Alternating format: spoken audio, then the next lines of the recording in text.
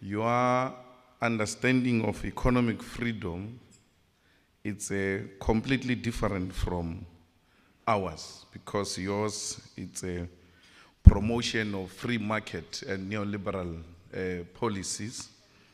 And we are giving economic freedom the leftist radical interpretation, which means, amongst others, that the land, the banks, the natural resources, and strategic sectors of the economy should be in the hands of the people.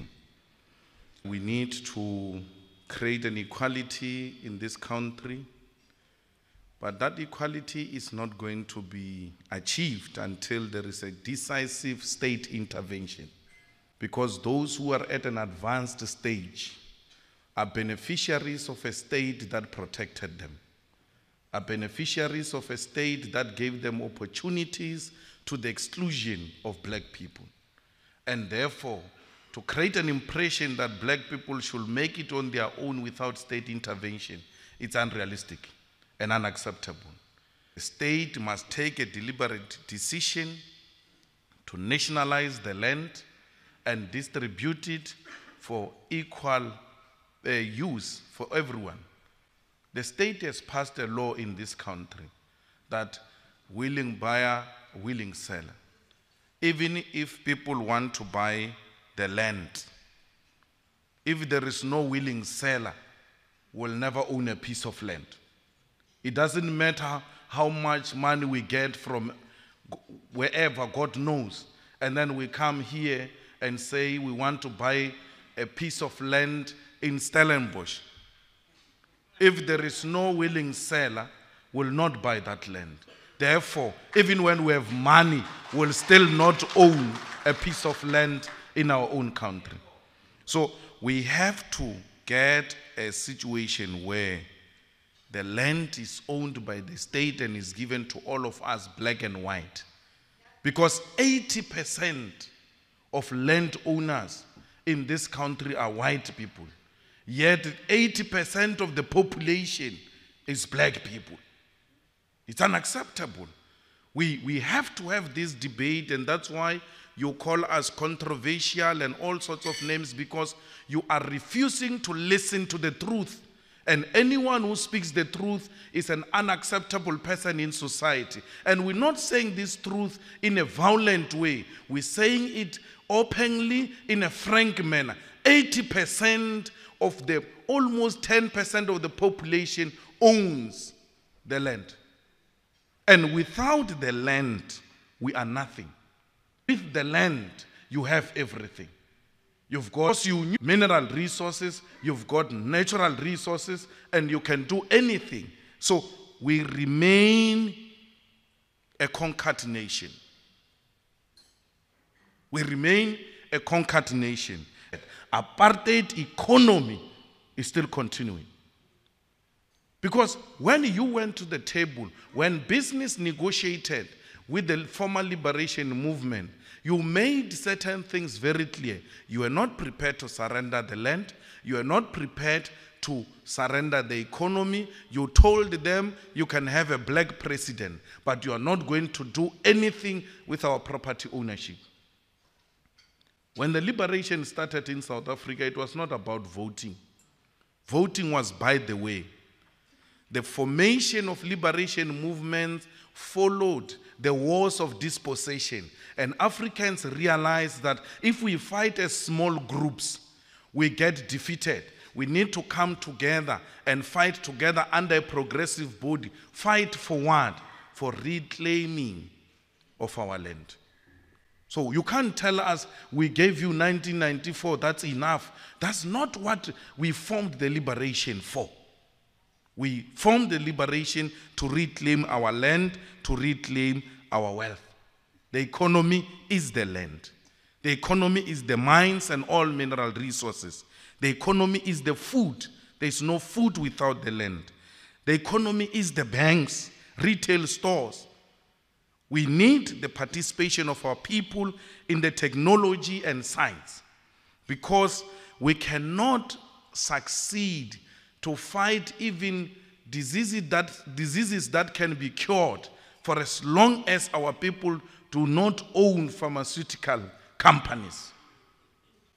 The diseases that must be cured easily kill our people, because pharmaceutical companies are owned by capital which is obsessed with maximizing profit at the expense of people. So we don't subscribe to those types of, all of this infrastructure me and you must agree about, which we are agreeing, will never be realized, because it has been proven that taxes alone cannot raise sufficient capital for the state. We have been collecting taxes since 1994. We still have a problem of infrastructural development because the money is not enough. We said to capital, run the economy, take charge of the economy, and through you paying taxes, then we'll be able as a state to develop this country. The same capital which we said run the economy still is not paying tax. They engage in financial illicit flows. They engage in aggressive tax avoidance in the country. No decisive legislation to deal with that. People take money in South Africa and invest it in tax havens. They are untouchable. If you do anything to them that is an interference, the state must not interfere. People, the investors will leave the country if the state goes on interfering in the economy. So we do not agree. We have this problem. We are having today of an inequality which is growing, which is racially based, because of the economy which is in the hands of capital. The economy is not in the hands of the state as we speak now. It's in your hands. You are the ones who are owning strategic sectors of the economy.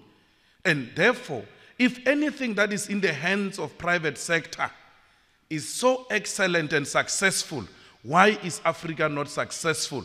Because the economy of Africa is not in the hands of socialist state or communist state. It's private owned. If capitalism worked for America and Europe, capitalism has not worked for Africa. Africa has not failed because of because of communist or socialist economic policies.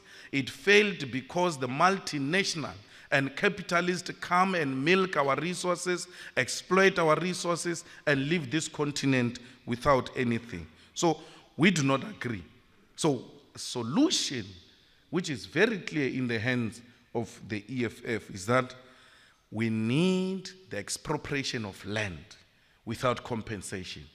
And people say that is extreme, that is unacceptable. Land was taken through black genocide.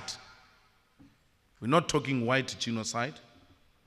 We're talking legislation passed through parliament, democratic parliament, which will say the state is the owner of the land and the land shall be allocated to people who have indicated clearly what they want to do with this land.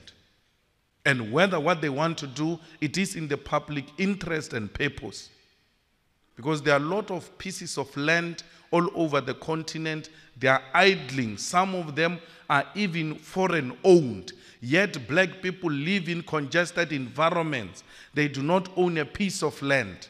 When they try to occupy the land next to them, no, that land has been rezoned, is owned by some fellow in London.